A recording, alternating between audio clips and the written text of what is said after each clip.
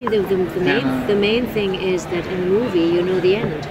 You develop your character, you know what's happening, you put little traces, little breadcrumbs in the beginning so that you know you can end up there. And that doesn't happen in a TV show. You don't know where you will go, so you have to work in a completely different way. You can't do like a lot of research. Like when I did Hannah Arendt, I did a lot of research. Great movie, or Rosa Luxemburg, or whatever, but in this you can. I mean, I informed myself about time travel and physicists, that's true, but that's about it. And then the hours, people, I admire these television actors, the hours they work. In these films that I've made, after shooting, you went out for dinner, and you had a nice weekend. We go out for breakfast every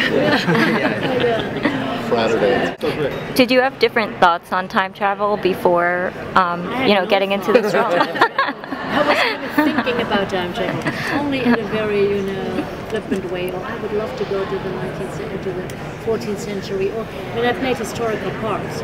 Like I played a nun of the 11th century. Now they asked me just, well, where would you want to go? I would want to go there and see how wrong I was or how right I was. Probably would smile. Those old days, we always think they're fragrant.